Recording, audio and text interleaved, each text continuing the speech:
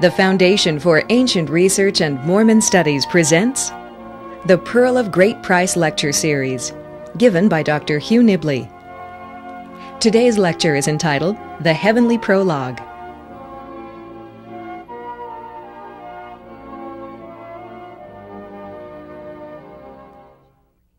In Moses 2 and 3, what it is, Moses is in the presence of God, and he's being given his assignment. 1 and 3 here. And we read in the first verse, however, that he had been caught up. So this is an ascension. There is a great branch of ancient literature called the ascension literature that's emerged recently, and we have lots of ascensions here.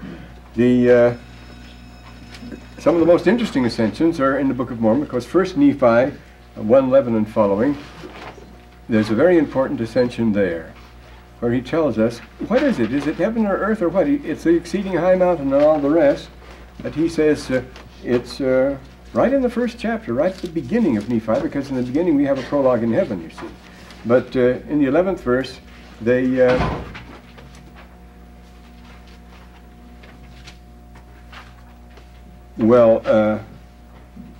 I got the wrong one here. First Nephi. Well, let's look at 2 Nephi 4:25. Oh, wait, what he says that. Well, let's look at 7 Nephi 4:25. That's another ascension. He says the same thing there, so it's all right, I guess. Yeah, I'll find it. I'm just making too many mistakes these days. These days, indeed. Upon the wings of my spirit hath my body, notice, my body been carried up, carried away upon exceeding high mountains, and mine eyes have beheld great things, even too great for man, wherefore I was bidden that I should not write them. Oh, I see what I did. I put the dots in the wrong place. It's 11 and 1, not 1 and 11, because the first chapter does have a real prologue in heaven, but if you look at the 11th chapter of 1 Nephi in the first verse, I put the first chapter, rather the girl put first chapter and 11th verse. There's a difference. We say it doesn't make any difference. No, but it does. And yes, the first chapter, first verse of the 11th chapter. But it came to pass, after I desired to know these things, my father had seen, remember he'd been carried away too, and believing that the Lord was able to make them known to me, I sat pondering in my heart, and I was caught away, using the same expression here used for Moses. I was caught away in the Spirit of the Lord, yea, unto an exceeding high mountain. Well, did he imagine he saw it, or was he the Spirit actually carried him? You notice in that 2 Nephi, he said his body was carried up, which I never before had seen, and upon which I never before had set foot.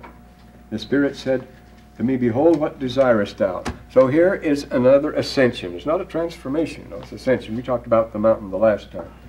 Well, there are some other prologues in heaven, and they are important ones. The most famous one, of course, is in Job. I should have brought the Old Testament along. In Job, and that was first to be recognized as a drama, because this, our first chapter of Moses, is a drama here, arranged as such, and Job was recognized long ago as a drama. The use of the waf conversive, you know, people gives it away absolutely as a drama because of the stage directions in it. But the theme is every man. It starts out, I would forget the book, Ishaya be'eretz. There was a man, the first word is the man, Ishaya be'eretz. There was a man in the land of Uz, Shmo Eob, and his name, Eob Shmo, and his name was Job, Job his name. Bahaya, see, it doesn't use a waf conversive, very interesting. This is the narrative part. We haven't got to the drama part. Here's just the introduction. Tam Yashar. He was perfect and upright. Yer Elohim, he feared the gods, and Sar Meharag, and he avoided, he kept away from sin. But notice, he is the man, he's the archetypal man. It starts out, there was a man in the land of Uz, and he was the perfect man, Tam.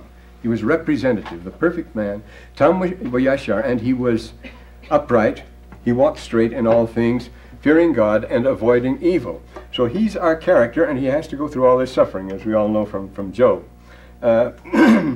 So with this archetypal man beginning, then we have, with the 6th verse of the first chapter already, you have the prologue in heaven, where the all the heavenly hosts are come together, and Satan comes among them with his challenge to God and so forth. And it says, have you seen my friend Job, and the like. But and then Job, you know what the situation is, that he is Satan. He comes before the Lord, and he challenges him. The Lord says, have you seen anyone like my servant Job? And he says, yes, but he hasn't been really tried. You put him to a real trial, and he'll turn against you. He'll denounce you, or renounce you. And Job says, the Lord says no, and he says, all right, we'll give it a try. Remember, we're here, and we've been told, we will allow Satan, our common enemy, to try man and to tempt him. So the Lord says, I will allow you to try him and to tempt him all the way, just so you spare his life. That's all, but everything else, well, then you know what Job has to go through and the like. And his friends come and comfort him in dramatic speeches, and their names show. Incidentally, notice this is not a Bible text. Job is not an Israelite. He's a man of the East. And the three friends that come to him, Eliphaz the Temanite. Eliphaz, very interesting, because the name is significant. It means a soft liver. The Temanite means of the lowlands. The Bildad, the Shuhite. Well, Temanite means the south country, the pleasant country. Tamim. It's used in the Songs of Solomon about the gentle wind that blows from the Tamim. The Taman is the lowlands of the south, the spring country. So it's Eliphaz the Temanite, and then it's Bildad the Shuhite, isn't it? And Bildad, Balada, of course, the root, you don't find that word in.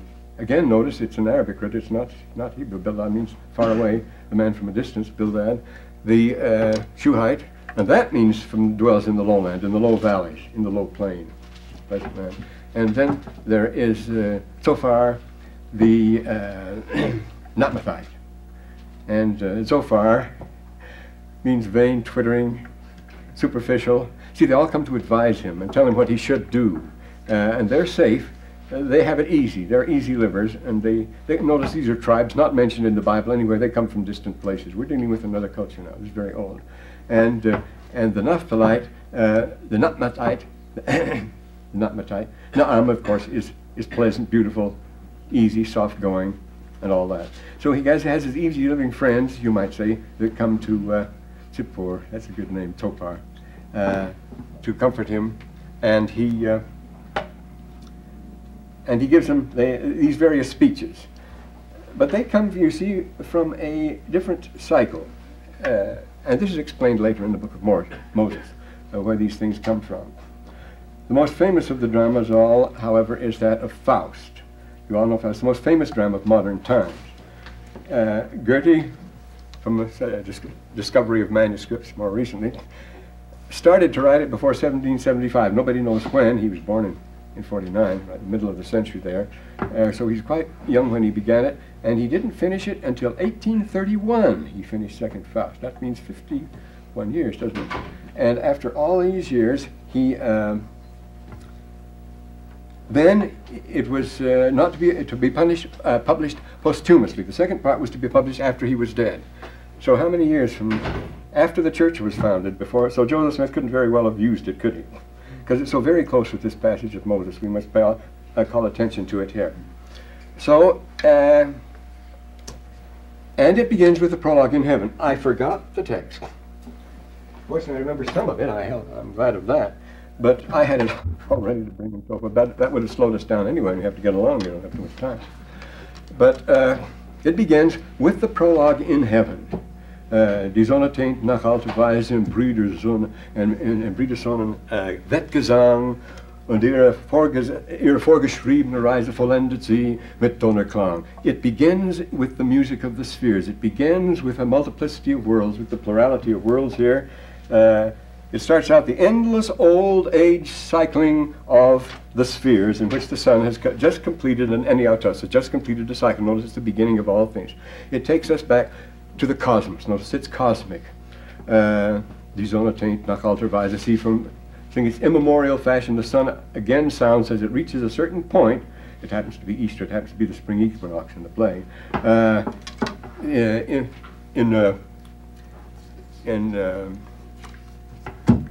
What is it? Oh, Briedesveren. That's right. In Wetgesang, in rivalry, in cooperation, in cooperative rivalry, good nature because he uses brother.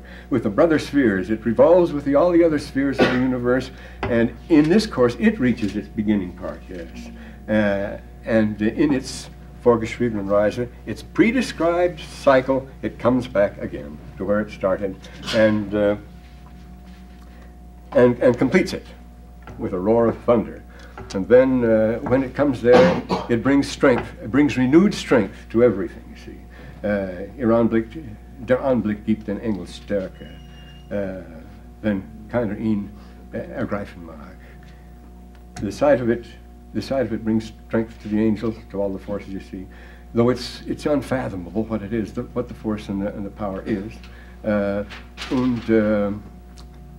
Oh yes, die unbegreiflich hohen Werke sind herrlich wie am ersten Tag. Yes. And the incomprehensibly exalted creations are glorious as they were on the day of creation. We're right back at the new year again. So here's your old cosmic cycle that you're going to get throughout literature, but not just that. You see, you go back to the oldest monuments of the human race. It's an absolute obsession with the Egyptians, and this is a new development in the Egyptian studies too. So this idea of the constant return as an earnest of our own resurrection and so forth, because all nature is renewed and the like. So we get this, this is the opening chorus. And there's a council in heaven. And in reverse order, in order of their importance, the angels speak, first Raphael, then Gabriel, and then Michael. They all speak, and they each praising the glories of nature and of the creation and the Lord, and then the Lord speaks, and it's a hymn of creation is what it is. There's the angel chorus, you see. They resume again. Then all three sing together with a slight variation. Der Anblick den Engel Stärke.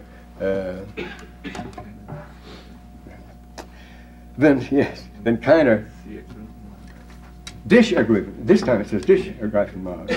And alle deine hohen Werken sind herrlich wie am ersten Tag. It comes right again. The angels sing the chorus. Notice this is the chorus of creation. Walter Otto, the great collector and coordinator of Greek literature, classic literature, Walter Otto, at the end of all his work, he wrote a book called The Muses, which I think we have here, Die Musen, in which he shows what the word poem comes from. Poem is the creation song. It's the song that was sung on the day of creation. Poema means creation, see, actually. Poio is to make, and poema is the act of creating. And when the creation was completed, then what happened? Well, we get that from Job again, you see. The sons of God shouted together, all the sons of God, the angels sang together, and all the sons of God shouted for joy at the sight of the creation, of the new world that was created going forth.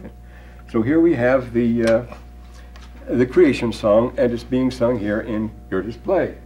To start out being sung by the angels here. It is returned. And this poem, well, of course, it's a chorus. The Greek plays a chorus. You have to have a chorus. And what does a chorus mean? Chorus is a ring dance. It's a circle. See, chorus is a circle, choral. Same as our word curve. Curvus, Latin curvus, see a curve going around.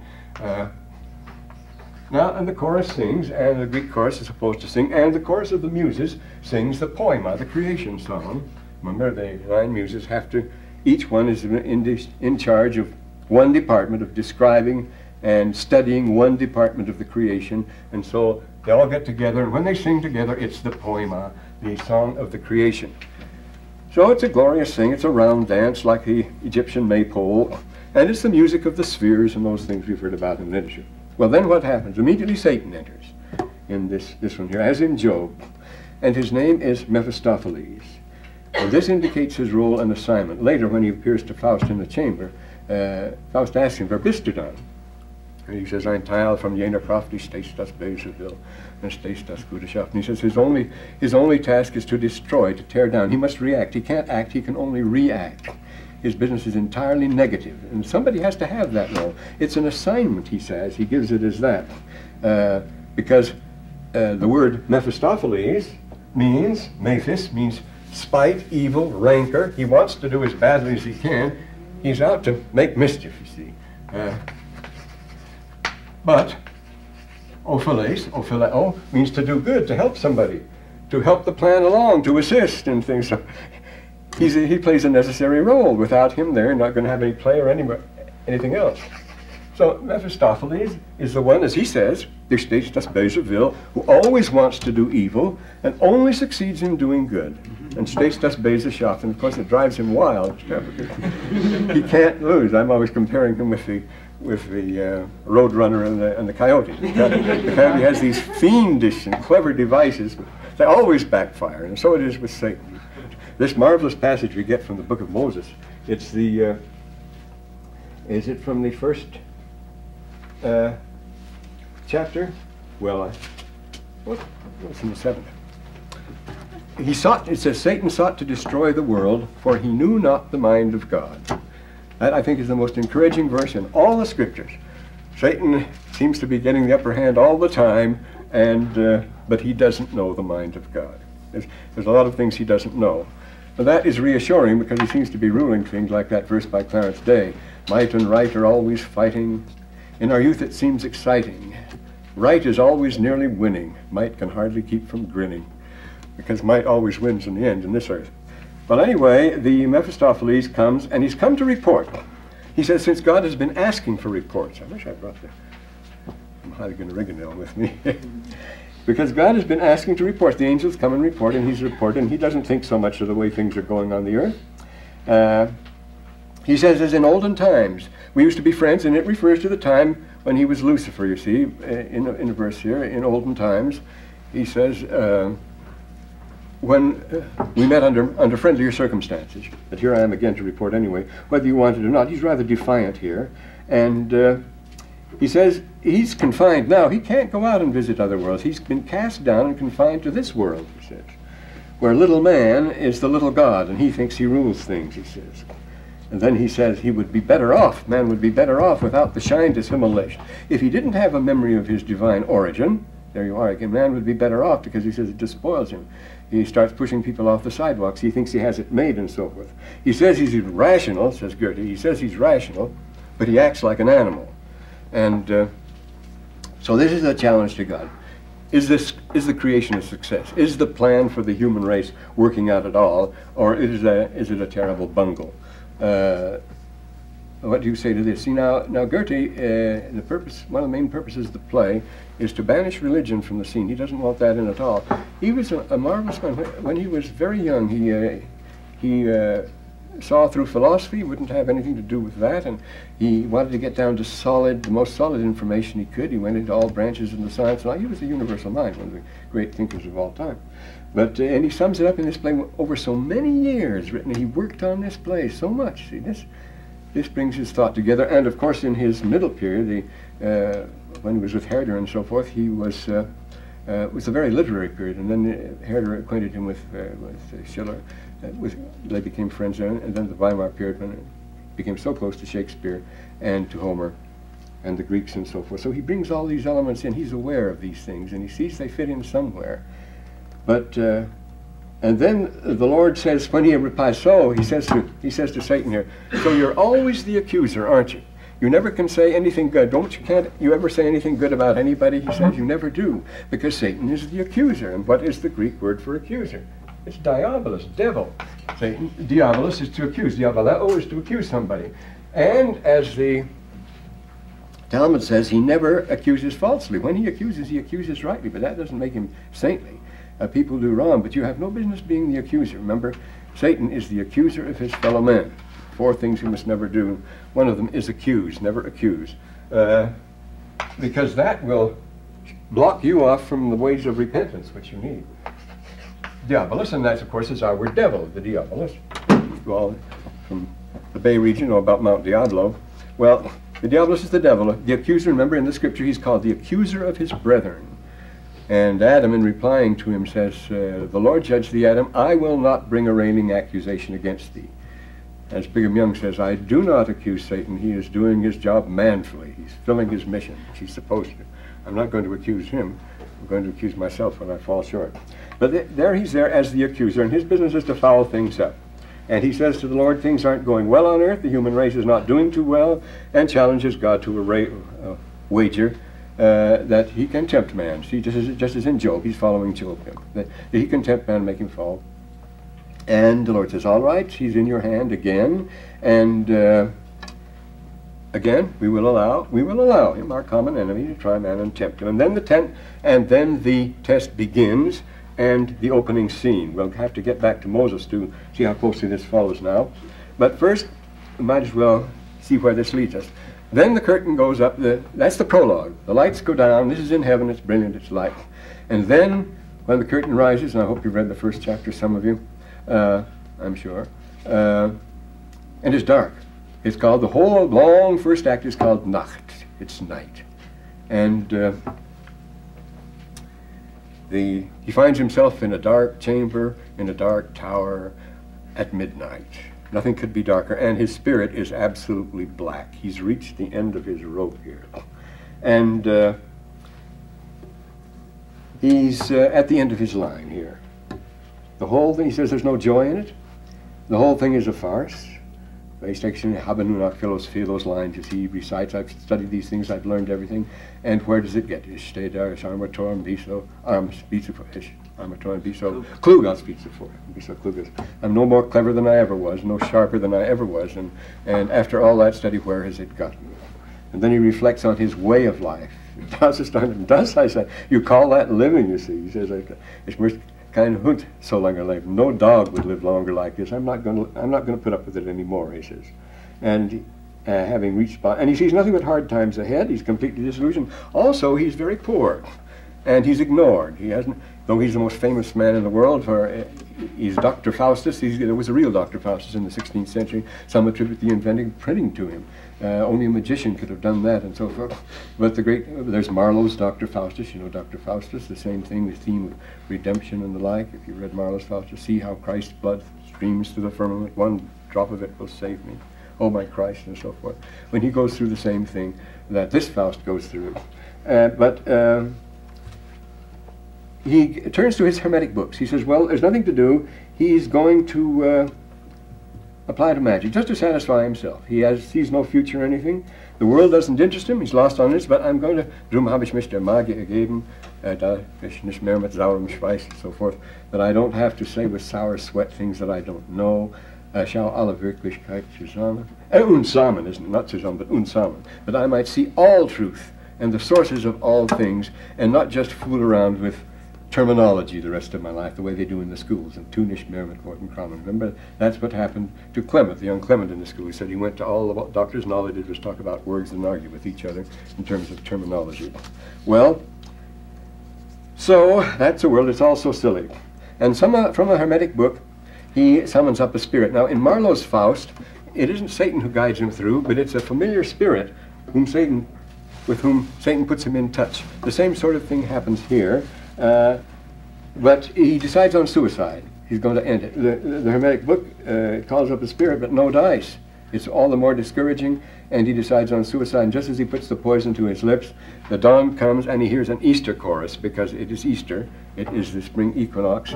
It's the return of the sun, as the opening chorus said. The sun has come back again. It's new life, and he says, Die Erde hat mich wieder. I'm back on earth again. He's going to give it another try. And it sings, the Easter chorus sings, wouldn't you know it, of the resurrection. But again, that's one thing he can't take. That's one thing the doctors of the church couldn't take. St. Augustine says, an afterlife, yes, but resurrection, that's absurd. St. Augustine, mind you. Resurrection, he says, for those who pass the test. And then the famous line, he says, well, I get the message. It's marvelous. It's marvelous Easter message. Of course, in Europe, Easter is the big thing, especially in Germany. It's the great festival of the year. And die Botschaft höre ich wohl, allein mir fehlt der Glaube. I hear the message, but I just can't believe it. That's all that's wrong with it. So Faust takes an Easter walk, and he's followed home by a black poodle, which becomes a rather sinister object, follows him into the room. Again, this may go back to Andrew of Constantinople. They used to use poodles for divination and so forth, and Andrew was famous in the 10th century for having I think it's 10th century, yes, for having 10th or 11th, for having a talking dog. And that electrified the world, Andrew's talking dog. Everybody knows about Andrew's talking dog. He tries more conjuring, and Satan appears. So now Satan appears. And he tells him his name and his office, that he is the destroyer. He does not act, but he reacts, and he's always against something. And then Faust says, what's the deal? And Mephisto says, I'm going to make a deal with you. I serve you here, you serve me there. Now that's the famous pact with the devil. That comes later on in our book of Moses. And it's very, very vividly set forth there, better than anywhere else. And Faust accepts. Moses does not accept, as you know. And so we're back to the prologue, and we get to Moses' calling here. And again, let me refer you to another great prologue that begins the story, namely the opening episode of the Book of Mormon is the prologue in heaven. We sometimes overlook that. You look at the first chapter here, mentioned it before, and we begin with the 8th verse. See, the first part is a colophon, Nephi summing up his situation and the situation of the world at that time, and then he gets down to his story in his own family, and it came to pass about his father, you see. And verse 7, he returned to his own house, cast himself on Jerusalem, and then things begin. Now things start moving. This is the revelation that starts this Lehi's dispensation, we might call it. Being thus overcome with the Spirit, he was carried away in a vision. He gets carried away. Here's an ascension again, you see. Even that he saw the heavens open. He sees the heavens open, and this is the ascension to heaven. And he thought he saw God sitting on his throne. There is the theme. The heavenly hosts are assembled around God on his throne. That is the. But you'll notice it is putting it as a vision. He thought he saw God sitting on it. It was as if he experienced it, because he's going way back in time. This is the council in heaven at the foundation of the earth. He's beginning to see. Let's not forget the Shabako stone there. Let's not forget the Enuma Elish, but especially the Memphite theology, where the oldest record of the human race tells us about this council in heaven. And here we have it again. He thought he saw God sitting upon his throne, surrounded with numerous concourses of angels. A concourse is a circle. A concourse is, of course, numerous concourses. It means circles within circles, and reminds you, of course, of Dante and that. And what were they doing? Surrounded means all around. There's the round. It's the angel chorus singing. What they're doing is the angel chorus, in the attitude of singing and praising their God. It was a choral dance, the attitude of singing and praising their God. And it came to pass that he saw one descending out of the midst of heaven, and beheld his luster above that of the noonday. Now he saw the various spirits assigned to their work on earth, and they're coming and they're descending on their various missions. He sees the 12 come down in the Lord. Now this was all planned at that time, and this hadn't happened yet, and this was what makes Lehi rejoice. He sees it's going to be all right. He sees the plan of salvation. He also saw 12 others following him, and their brightness did exceed that of the stars of the firmament. Notice the cosmic element in here too, the stars of the firmament and all the rest of it. They came down and went forth upon the face of the earth, and the first came and stood before my Father, and gave unto him a book, as in John, in the revelation of John. The giving of the book, the bitter book that you eat, the eating of the book that tastes like honey, or the book that tastes like wormwood. The eating of the book is a very important element. In fact, Gil Widengrin, the Swede, has written a book on that subject, a book about a book. This book is important, and bade him that he should read. And it came to pass that he read and was filled with the Spirit of the Lord. Notice, what are we? What is this imagery? What world are we in with? He read, first he told him to eat the book, and so he read it. In this case, not to eat it, but he reads it. But he's filled with the Spirit of the Lord, and he read, saying, this is what it says, woe to Jerusalem, and so forth, the abominations of Jerusalem, that it should be destroyed and the inhabitants thereof, etc. When my Father had seen and read these great and marvelous things, he did exclaim great things unto the Lord, such as Emjed, typical Egyptian phrases, such as. And he said such a thing, and then you put after it Emjed or Erjed, such as to say the following. Such as, great and marvelous are thy works, O Lord God Almighty. Now this sounds like the creation hymn, doesn't it? Great and mighty are thy works, thine werken and herrlich wie am ersten Tag. The works are unbegreiflich hohe, the incomprehensible, exalted works are glorious as on the day of creation. He says it here. Lord God Almighty, thy throne is high in the heavens, and thy power and goodness and mercy are over all the inhabitants of the earth. Because thou art merciful, thou wilt not suffer those who should come to thee to perish. And this, after this manner was the language of my Father. Notice he says, I'm just giving it to you, my own version. After this manner was thine. That's not a direct quote, you see. This is the sort of thing. See, we're dealing with the types. We're dealing with types and images here, and you can shift them around. This is formulaic literature, which is perfectly fair, because these things will lead no one astray. For his soul did rejoice, his whole heart was filled because of the things which he had seen, yea, which the Lord had shown him. So I make not a full account of the things which my Father wrote. So here we have the prologue in heaven again, beginning the great Book of Mormon.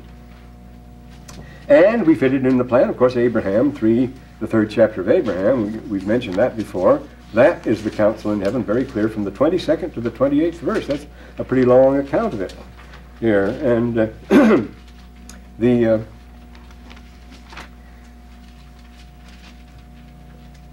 third, and I'm looking third of Moses. Oh, let me get mixed up here. Here we are.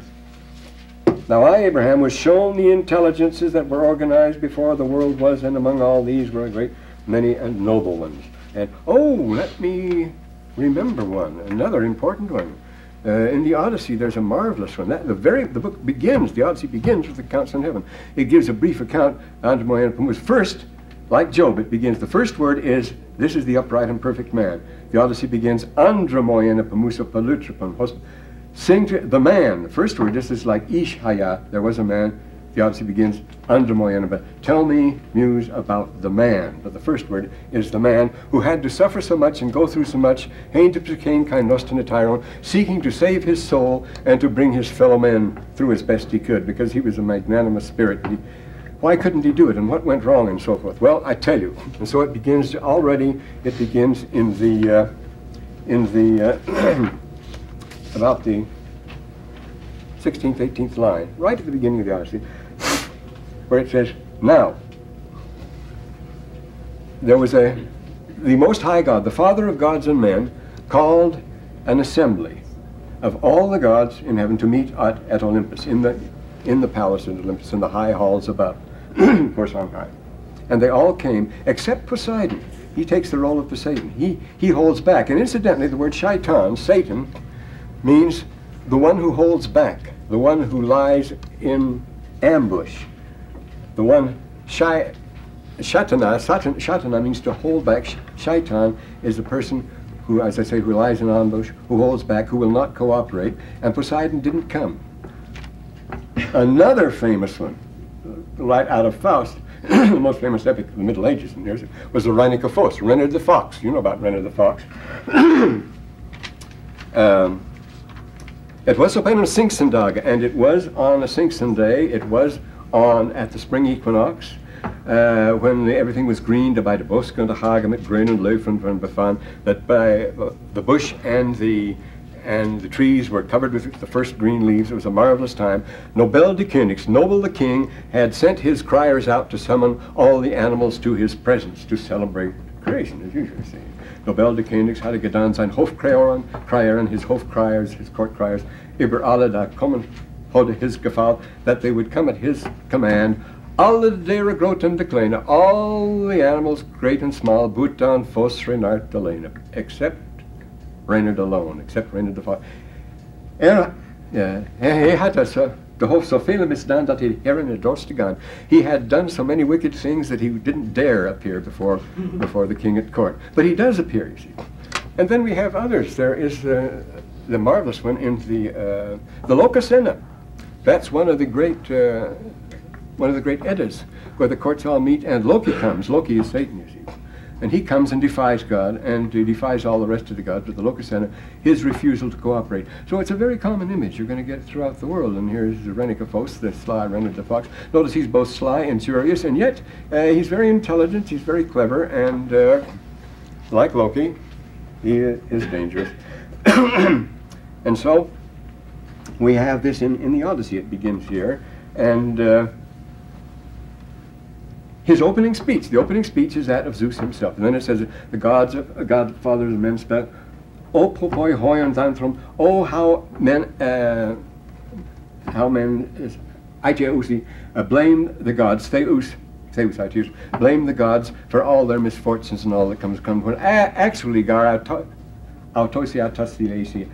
because it's only their own foolishness and their own pride and their own stubbornness, refusal to repent, that brings all their troubles on them, that makes them suffer more than they algehusen, hypermoron algehusen.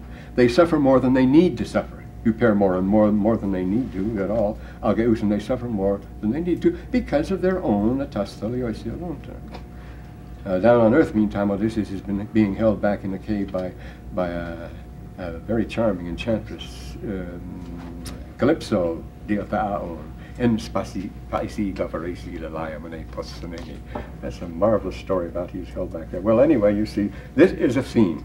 It's a universal theme. Yes, Brother Ben? Dr. Nibley, is there an etymological connection here between Shaitan and Poseidon? Or just human reasons? Potaidon, it's a very interesting word. The word potaidon, it's been analyzed by Curtius and others. Potaidon is the old ways with a T instead of an S. Just like in attic, you put a T, where in the other Greek dialects you put an S. And so it's Potaidon, the lord of the possessor, the potos of the underworld. He's the gaeokon, he's the earth shaker.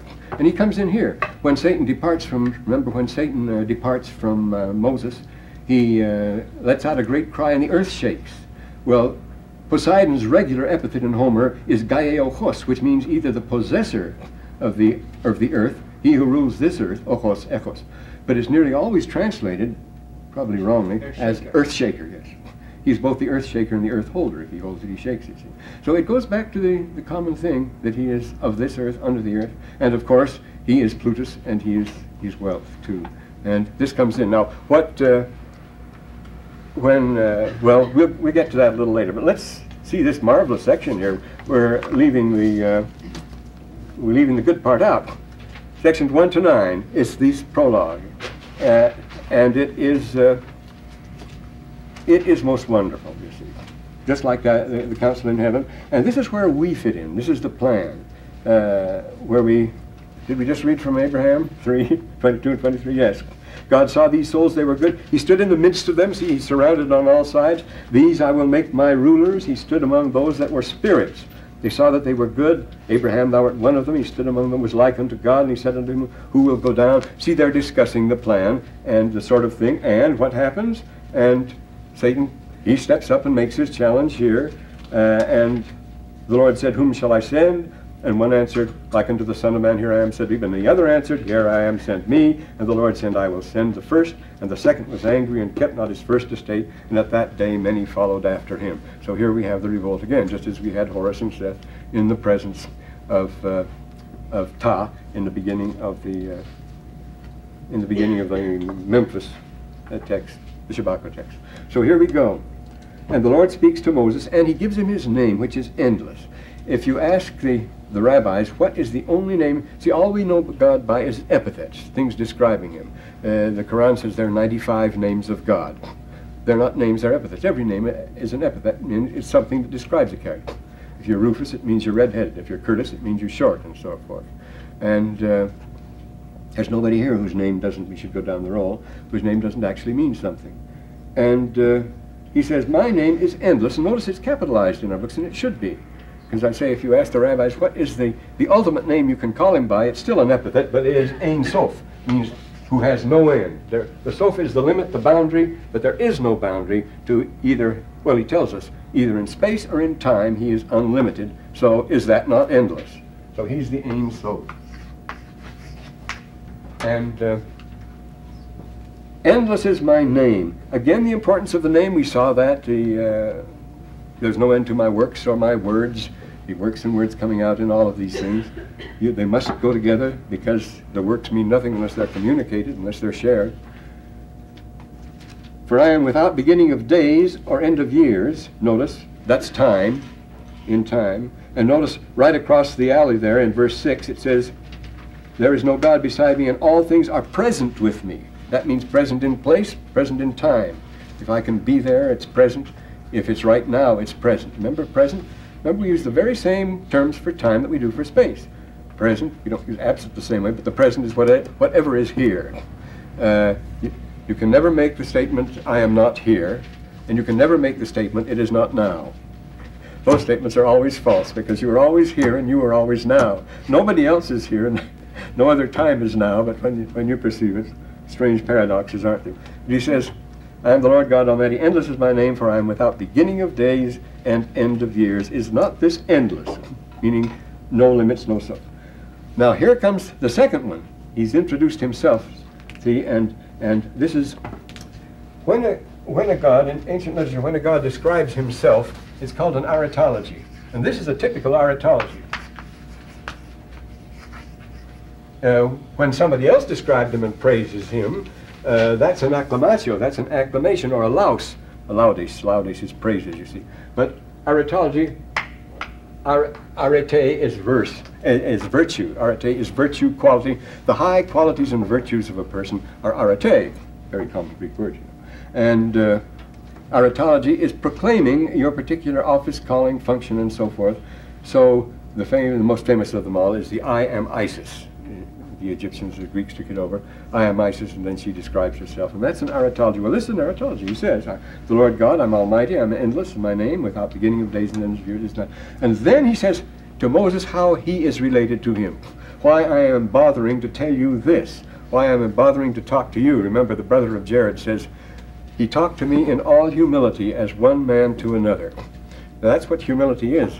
It is not bowing the knee in presence of overwhelming superiority or power or glory. Anybody can do that, you see. But it is recognizing that other creatures, small, very unimportant creatures, are just as good as you are and are unequal with you. That's what humility is. Humility, I mean, you put yourself on the level with them. And so the brother of Jared says, he talked with me as one man to another in all humility. Well, it was humility for him, but it was all humility for the brother of Jared too. You notice how he was smitten down when he held up the rocks. Well, thou art my son.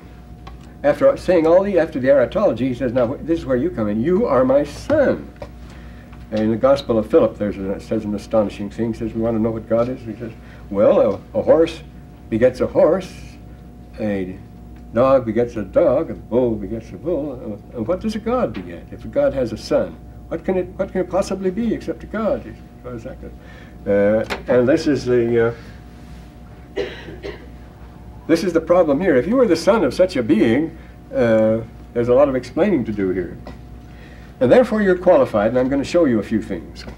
Look, and I will show thee the workmanship of mine hands, but not all we've seen, for my works are without end. There's your Ein Sof again. His works are without end.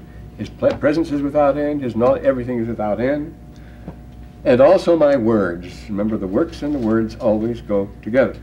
The words are to communicate, and the works are what's done, but it doesn't happen in a vacuum. For they never cease. They go on and on. So, spaceless, timeless. Wherefore no man can behold all my works, except he behold all my glory. So his works are his glory, to behold his glory. Remember, he says, this is my work and my glory. My work is my glory. That's what it is, to share this with others, to bring about the mortality, eternal life, immortality of man, to share it with the rest of us. Wherefore no man can see all my works and behold my glory, and no man can behold all my glory, and afterwards remain in the flesh. We see this. And then, why am I telling you this? Because I have a work for you to do. I'm going to give you assignment. And Joseph, the prophet Joseph, says every one of us received an assignment before he came here. And you better find out what it is and do it. I have a work, and thou art in the similitude of mine only begotten. Now, not only is he his son, but he's in the similitude and the likeness, as the Son is in the similitude of the Father, he's in the likeness of the only begotten. And mine only begotten is and shall be the Savior who is full of grace and truth. That's very interesting, of course, where he says is, because it's ether. It refers to the book of Ether 3, 8, and 9, I've noticed here. We'll go to that. And shall be the Savior, for he is full of grace and truth, but there is no God beside me. Notice, you will call upon Father. It tells us later on in the book of Moses here, he was commanded to call upon God in the name of the Son forevermore. If you call upon God, then God only, but always in the name of the Son. So, he's full of grace and truth, and of course those are the qualities. Full of grace and truth. How do you define grace? That's charis, that's everything good. But charis is your attitude toward others, toward everything else. And it's one, of course, of complete love. And grace is charis, the Greek charis, our word cheer. And they're all related. Latin gratia, which means thanks, grace, and so forth. Grace is the lack. Remember, we just described Mephistopheles as all negative, all willing to destroy. This is the absolute opposite of that, you see. There is no shadow of that in it at all. It's full of grace and truth. Nothing false, nothing deceiving, nothing phony, whereas Satan, on the other hand, is the one who loves and makes him lie. He was a liar in the beginner. He is the deceiver, as well as Apollyon, the destroyer. He works by trickery and by lies. He's called the father of lies. And this is the opposite. The Lord is full of grace and truth. So, to what point do we repent in this life, or any other life? Repent until you are full of grace and truth. So I think we can all need some repentance. Don't call upon anybody else to repent until you've repented. And that will be when you are full of grace and truth. And that's a long ways off for some people. Be full of grace and truth. We can't even conceive of what that would be like. But that's the object. That's what we're after. Well, now, I'm going to limit you to this one thing because I have one assignment. He says, this one thing, I tell you, focus on the thing we're supposed to do, Moses. My son, for thou art in the world, and I'll show it unto thee. I'll show you the world you're in. We mentioned this before, the anthropic principle. The point of view you're at determines where you are, determines everything, the way it will appear to you and be to you, because you have to act from that point. You don't see everything, you don't move in all directions, and you don't know what's behind you at this very moment. And it came to pass that Moses looked, and he beheld the world upon which he was created. That was his world. And Moses beheld the world and the ends thereof, and all the children of men which were created, and the same he greatly marveled and wondered. And then, that's the end of the prologue. Then the lights go down, and the stage is darkened, as in Faust and as in Job. We see our hero, and as in the Odyssey, he's in a cave, you see, he's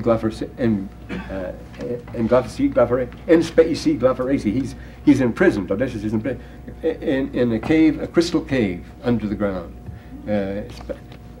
by Calypso, and of course she means the one who hides you, the hidden one, the dark one, the witch. So here we're getting these heroes all in the same position. As soon as we leave the prologue in heaven, we find them in the dark. The presence of God withdrew from Moses, and his glory was not on Moses. The lights go down. He was left to himself, and as he was left unto himself, he fell to the earth. Remember, Joseph Smith says that, remember? I found myself lying on my back. It was some time before I could regain my strength, he says, remember. And the same thing here. It came to pass it was for the space of many hours before he regained his strength. So as the play opens, we have Moses lying alone there in the dark and dreary world, all alone and out cold. I mean, the picture of helplessness. He's reached the bottom. You can't go lower than this. Well, this is a fine way to begin your career on earth. It's a fine way to launch. How auspicious a beginning is this? And as he began to receive his natural strength, he pulls himself together, and he says to himself this great truth, of course, now I know that man is nothing, which thing I never had supposed. O genus anthropon, O human race, how I esteem you as nothing, as the Greek chorus says. And of course we see a lot of that too. Where's that come from? Man is nothing, what? Where does that go from about the human race? I really, now let me see, it isn't from either of the Oedipus plays, but it is from, let me see, now what is it from? Hoste, he doesn't use itao, yes. Anti, yes, anti within, as equal to exactly nothing. Anti me then, how I estimate you as equal to exactly nothing, he says. Well, I have to look it up. Can't even remember the play. So it could come from any play, because it's the same thing. This is necessary. The Greek tragedy is man's condition on earth, and what's going on, how he gets himself into it, and how he gets out of it. But Moses says this cause I know that man is nothing. He's seen what is up there, and he's seen what's down here. Man is on earth, where he was created. And he never supposed that before. Which thing I never had supposed. Incidentally, in first Oedipus, however, you get that in Oedipus Rex, when Tiresias, the seer, comes on the stage. The first thing he does, he looks, he's blind, but he faces the Athenian audience and says, all of you know nothing. He says, Pontes ou phronon. All of you know nothing, Pontes ou phronon. All of you know nothing, so don't fool yourself. And nobody will understand Tiresias since he's a seer and a prophet. Well, but now he says, now here's the contrast. If he's nothing, then how about being so close to God? But now mine eyes have beheld God. But not my natural eyes, but my spiritual eyes, for my natural eyes could not have beheld them. Now, are we trying to escape the issue here by calling it spiritual and the like? No. The spiritual packs a greater energy than the physical. You see, spirit is a form of energy, just as faith is a form of energy, and love is, and joy. The strange things you can't define, but then you can't define the four forces anyway, can you? But it's a real and substantial thing as far as this goes. The spirit, it's one of the real forces. It's a real, we'll say, form of energy, let it go at that. For I should have withered and died in his presence, but his glory was upon me, and I beheld his face, for I was transfigured before him. Again, he was carried up, and he was in the presence of God, and he was in another He was on another level, in another energy zone, and he could do it, as he says here. Not my natural, but my spiritual eyes, for my natural eyes could not have beheld him. I was transfigured before him. Now that's the transfiguration on the mountain, you see. Well, this is up, but notice, now that's the end of that act. Remember, a new scene is when a new character enters, and now the play begins, because you have to have an antagonist and a protagonist in a play, and now Satan enters the scene. Notice, when the hero is at his lowest, when he's most helpless, that is the time that Satan strikes, when he gets him into the greatest possible disadvantage. Satan does not play fair. He's going to make all the disruption. He can unbalance you. He can destabilize governments and things like that. He likes to take advantage and destroy and knock down. Nothing is to be gained by that anywhere, even though it's the wicked you're fighting and so forth. But here, when he said these words, Satan came tempting him, saying, Moses, son of man, worship me. Here he takes advantage of him in his weakness. And this happens. See, Faust, he's ready to commit suicide. He's in the dark and so forth, and Satan appears to him there. And the same thing with Job. Here's the tempters, his companions come to him then. But remember, it's Satan who is exerting his power over Job. Remember, the Lord said to Satan at the beginning, I put him in your hand, but you spare his life. So Satan is doing it. So this is a stock drama, and since it starts out by Ish and Andra, the man, that means everybody. We are to think of ourselves respectively as that. And of course, the man is Adam. Ish is the word Enosh too. Ben Enosh is a man, and the word Enoch and the word Enosh is the same. All mixed up together, but we're identified with these things. See how these flow together in this language is trying to convey to us?